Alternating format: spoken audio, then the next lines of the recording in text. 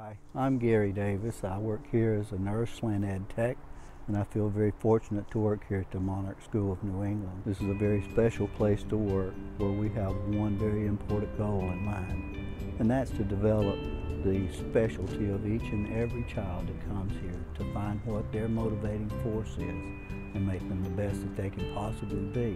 But we don't want them to just be able to survive in that world. We want them to be able to thrive.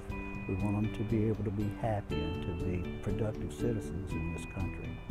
Work. You think about that word, when you love something the way that we do around here, you can't really call it work.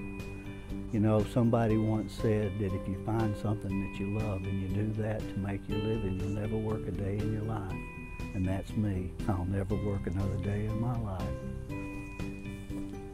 You guys just come on in. I've already said all I'm going to say. She'll just throw this in at the end of it.